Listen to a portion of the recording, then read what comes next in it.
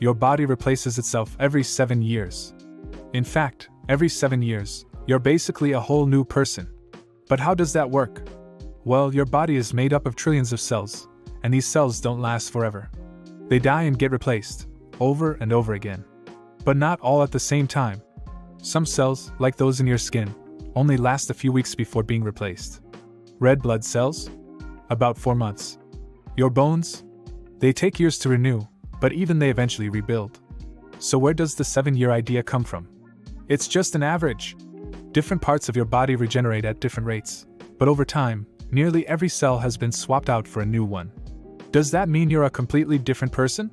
Not exactly. Some cells, like those in your brain and heart, stick around for a lifetime.